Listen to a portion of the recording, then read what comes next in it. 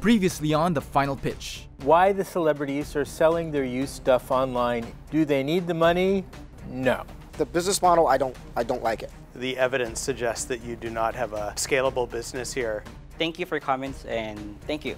From Coins, Paymongo, and UBX, we're putting a unified term sheet on the table, which is $150,000, and then we would like to get 30% equity in the business. Is it okay for you guys to make it 20%? Not worth it. Okay. We are accepting them. Come hustle with us. Yes! This week, we meet the young and dynamic food entrepreneur, Avin Ong. And day one of the pitches continues. My name is John Aguilar, and I'm a serial entrepreneur based in Manila, Philippines. I've gathered a formidable cast of business and industry leaders on the lookout to fund and support the country's rising tech startups. Wei Zhou, CEO of Coins.ph. Francis Plaza, co-founder and CEO of Paymongo. Avin Ong, founder and CEO of Fredley Group of Companies. Amor Maclang, co-founder of Geyser Maclang. Rose Ong, Senior Executive Vice President and COO of Wilcon Depot. And John Yanuschap, President and CEO of UBX. Many will try, but only a few will make it to the final pitch.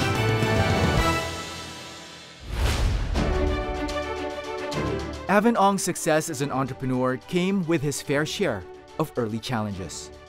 Although he worked his way up the corporate ladder, he soon left his job and established his own business. The rest, as they say, is history. I actually grew up in a low-income or poor family. Yeah, my father died when I was still inside my mom's womb. I actually didn't have the chance to meet him personally. I grew up as a scholar since kindergarten all the way to college, and I started my very first business, 7 years old, selling fruit shakes in the wet market of Caloocan City. At the same time, I was helping my family assemble hangers, and we sell all these hangers to the Divisoria Mall. I was a full-time college student. I was in a hurry to finish my degree just so I will be able to start earning and helping my family financially. I actually started my very first job even before my graduation ceremony in De La Salle University. A few years after I started my first job in Deutsche Bank, I decided to pursue my MBA degree in the Ateneo Graduate School of Business. During my last year in Deutsche Bank, my family encouraged me to resign because, you know, in a traditional Chinese family, parents would usually push you to create your own business because in a traditional Chinese family, you cannot just be an employee forever. And that was the time I decided to put up my food business. It was a little bit difficult for me to just move forward, resign, and start from scratch again. Looking back, after 8 years, I must say I have no regrets. It's actually so fulfilling to be able to provide thousands of jobs to the Filipinos. I would say one of the reasons why I decided to put up food business is that I love eating. And at the same time, I have to admit that it's a very random idea. We actually started this company with just 5 million pesos. And who would have thought that right now, Fredley owns 250 branches nationwide in just 8 years with more than 2,000 employees nationwide. And what's so interesting about this is that we also employ people with disabilities. So even PWDs, they get to work with us. Fredley Group of Companies was established November 2014. We got inspirations from the names of my father and my mother. My father's name is Alfred, so we got a Fred. And my mother's name is Shirley, so we got a Lee. The reason why we name it after my dad and my mom is because all these achievements that we have right now are because of them, because they trained us well, they taught us well, so we want them to be remembered generations after generations. we opened our very first branch in Quezon City, November 30, 2014. We started with Japanese restaurants, and then later on we were invited by different principals abroad to bid for their franchise rights here in the Philippines. And then later on, 2017, we opened our very first branch of Macau Imperial Tea. And we're very fortunate, we're very blessed to be loved and supported by the Filipinos. In just 5 years, we were able to open 230 branches. That gives us the name of being the biggest and dominant player in the milk tea industry. There were a lot of struggles because I have no background in the food service industry. So people would always ask me, who was your consultant? I would probably tell them, Google. Yeah, so if you don't know anything, you just Google it.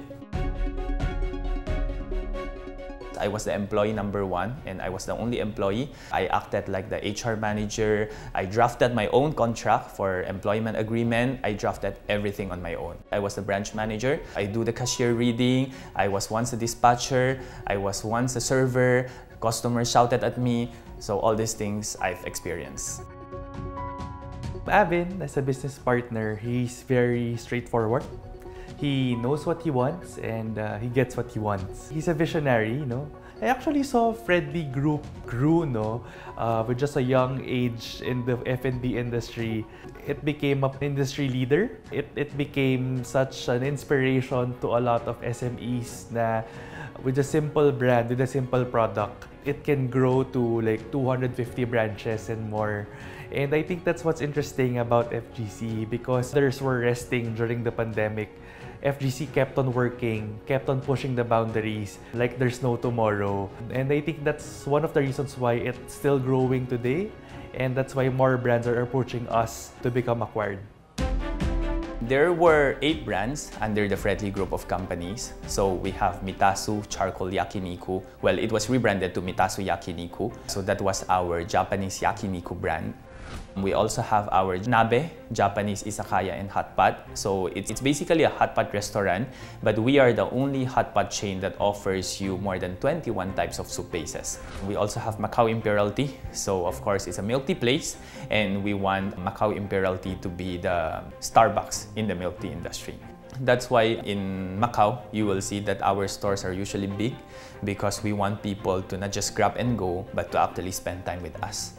So we have 107 co-working. That's actually our co-working concept because I started as a startup. We want to give people that environment where they can also brainstorm and establish their own business. We acquired 100% shares of New York Fries and Dips from the previous owner. We believe that the brand has so much potential and capacity. So we agreed to acquire 100% of the brand, and now we're growing it. We have Liang Crispy Roll, a brand we got from Shanghai. It's a go-to snack bar. We opened just last year, and in a few months, we were able to open 4 branches and many more to come. We recently launched our new brand. It's Happy Truck. So it's a food truck. In whatever events, we drive our truck to your event and we serve you the best milk tea, the best crispy roll, and the best fries. It was also during the pandemic that we opened our Kosaku International Buffet. And we have the biggest and longest conveyor there for you to get your favorite food for hot pot and yakiniku. We recently opened our cafe. It's a Japanese meets French cafe concept. It's our very first luxury brand. It's Cafe Kitsune all the way from Paris. As part of our vision to go IPO in the next 3 to 5 years, we are now acquiring more brands from abroad. For us to be able to grow up to 250 branches nationwide in just 8 years, of course, I would say that this is a very fast-paced organization. We act really, really fast. Yeah, we don't accept excuses, reasons, or alibis. We just have to do things really quick to address solutions instead of telling people challenges. The reason why I decided to join the Final Page Tech Edition is that I believe that the future of business is all about technology. It's all about digitalization. It's all about automation. So I find Tech Edition very interesting because I feel like this is the best time for me to work with an individual who is an expert for technology, not me, but somebody else, and we're gonna bring all these things into reality. I believe that I am the best partner or one of the best partners for startups because I understand them. I was once a startup, so I know very well the pain points of being a startup. And at the same time, I would be able to coach them on how to bring a startup to where Fredley Group of Companies is right now.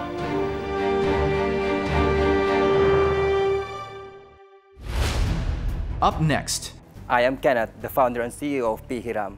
We are the very first human ATM. I have a question, and challenge me on this one. Access to cash should be affordable and accessible, right? But isn't shipping it making access to it more expensive?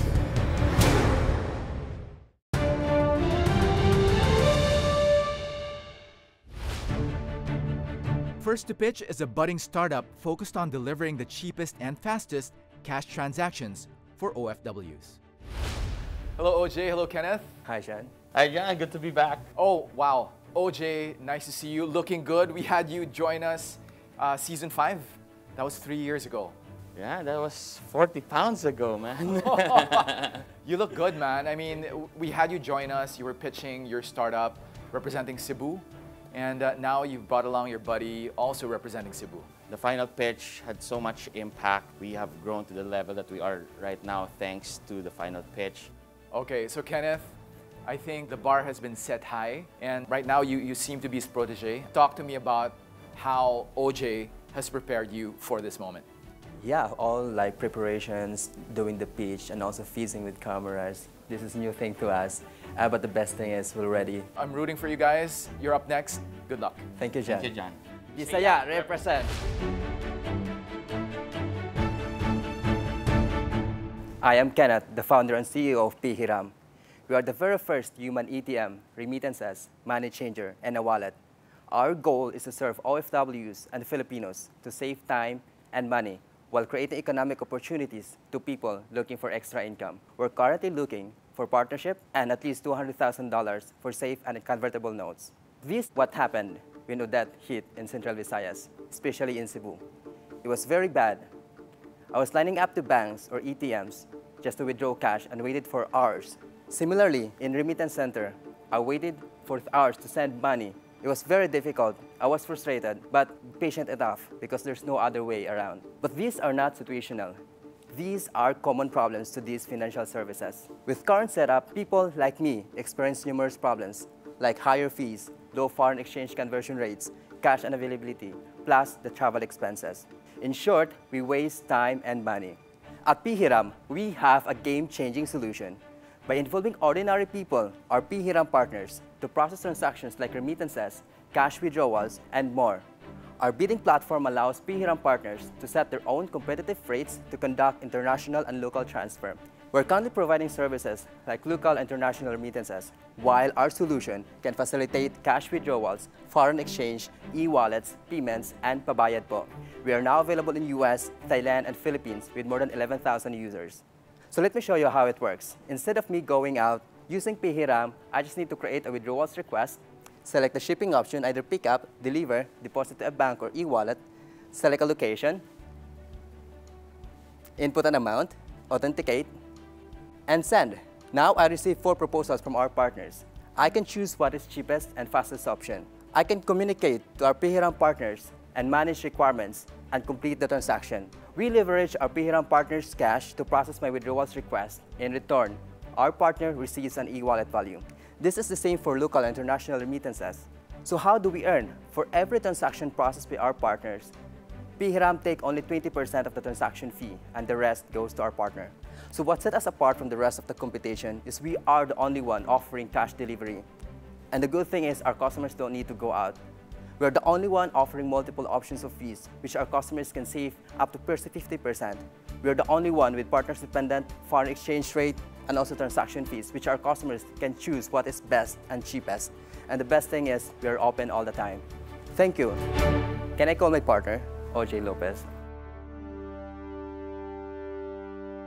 How long have you guys been at this for? Since October 2021. October 20. Okay, so this is kind of new. So 11,000 users. So these are downloads. Unregistered users. Registered users. How many active users out of the 11,000? Right now, we have around 500 active users. Okay. And your revenue to date? We're able to process almost 1 million transaction peso just the last month. Yeah, I'd like to understand Most of your clients, they're unbanked, right? So your partner has to deliver the cash to their homes? Our customers are both unbanked and banks. So basically, Okay. for example, me, a Union Bank user, I just need to cash in using Union Bank, and then we will give equivalent credit in PHiram. And then from that, I can now work withdrawals request and then give that money also to the partner. I have a question, and challenge me on this one. Isn't shipping cash, and your goal should be like, access to cash should be affordable and accessible, right? But isn't shipping it making access to it more expensive? Right now, in terms of the shipping, is we follow the standard, for example, with other logistic providers, in which in 3 kilometers, we just give at least 45 pesos and then additional per kilometer charge, which is, again, pretty much convenient also and understandable to these people, because if they need to go or travel to the nearest branch, they still need to spend 100 or 500 pesos. Yeah, I have a question. I believe that you're operating in different countries. So won't you have issues or concerns from the Anti-Money Laundering Council here in the Philippines? Yeah, we had discussions already with the BSP and also like working with our OPS certifications. And right now it's working also with other legal certifications in US. But most in US is they did not require us remittance certifications. They just require us an opinion letter because we did not move the money from US back to the Philippines. We only leverage people's money in the Philippines to process withdrawals from other countries. How do you get the cash to the person? So I'm your partner in the Philippines. I give out $100 worth of remittance. How do I get reimbursed? Our reimbursement is through the banks. We want really that our partners can save also in terms of fees. So we have like 0 fees for our partners. And then they can go also to our cash out outlets like remittances, banks. While there's been tremendous uptick in digital payments, the reality is that cash payments are still substantial. I'm not going to make an offer to invest. My offer is to sit down with you guys and learn a little more. If nothing else, I think there is probably a way to help you guys test this at a larger scale. We have tens of thousands of agents, of cash agents, that would represent partners for this. We support carded transactions, which I think is very relevant for your target market. And obviously we can provide regulatory cover. We're a regulated company. Same as John, I think we can have a chat about, is there a better way to solve this issue than to have runners? Because I think just the concept of runners with cash and envelopes is just kind of a scary thought. You guys are on something. You were able to acquire 11,000 users, so that really is something. So that's impressive. I think you just need to go somewhere first principle, where how do you move money fast and cheap and solves the basic needs of your target market. So I guess in the end, would be more, I guess, to add to the offers of both gentlemen, would love to be a resource for you also. We appreciate all your offers and we would love to work with you. We believe that this can be a big thing in the next few years, and thank you. Having these brands partner with us is just very beneficial for us, and I think that we would be able to go to the next level with those kinds of partnerships. I lived through sort of like China's evolution from a cash society to a cashless society, that I've kind of seen the efficacy of using a mobile wallet. Yeah, I guess for me, I hear all that. We've partnered with Chinese fintech firms, and one of the biggest lessons that we've had is that there's a lot to learn and a lot to take from that, but the Philippines is not China. Still cash, but it's the last mile. But now you've acquired them, and then the next step is into the wallet or whatever it is that you're doing with like a digital payment. Up next. Macari's Smart Learning was actually built to specifically adapt to what a company or a school needs. I don't think you need 500,000. I don't think I'm maybe investing financially. I don't think I'm the right investor because, to be honest with you, I'm a big fan of face-to-face learning.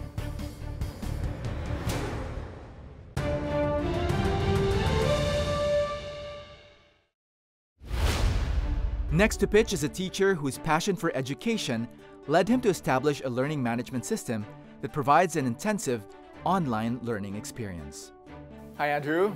Hello, John. You are in the education space. You quit your job because you wanted to focus on this platform that you have built Actually, before I thought I was gonna die a teacher. Like, this has been my profession and this is a passion I want to take as I get old.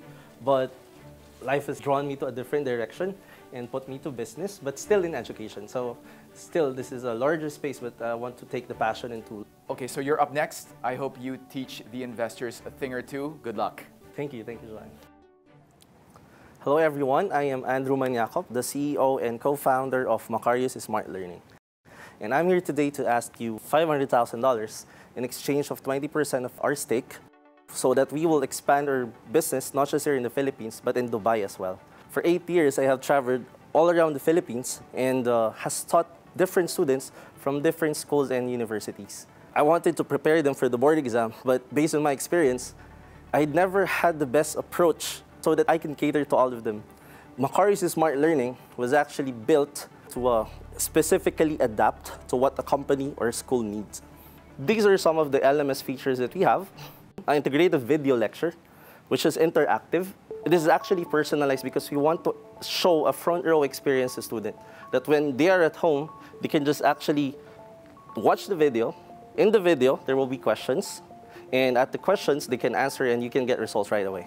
We also have what we call as the schedule and DIY exams. And these exams are actually filled with metrics so that we can measure how the student take the exam, how long they take every exam, and what particular specification they are bad at and good at. We have also what we call as a compliance tracker. We want to give positive reinforcement to each student, and we want to know if they're really complying or not. So you should have a metrics of how they really grow, and we want to gamify it so that they can kind of compare themselves to others. There's a huge market in education, especially in learning. In fact, worldwide, we have $218 billion, and in the Philippines, we have $2.4 billion. There are 70.3 million students and employees alike, which is under training, and within that $2.4 billion, 56% comes from corporate trainings. Compared to the least, which is review centers, but even if review centers is the lowest percentage, the market is still huge because it's $58.2 million. We were a company at 2020. By today, 2022, we have earned about $160,000 with almost 5,000 students and 49% profit margin. This is how we earn. We have 3 revenue streams. We have web and app development. We have recurring subscription from students and employees. And we have also app customizations. So we are committed to being the catalyst of innovation in the Philippines, and I hope you will support us and be with us as we go through this journey in life. So thank you for listening. For the Q&A, may I call my partner?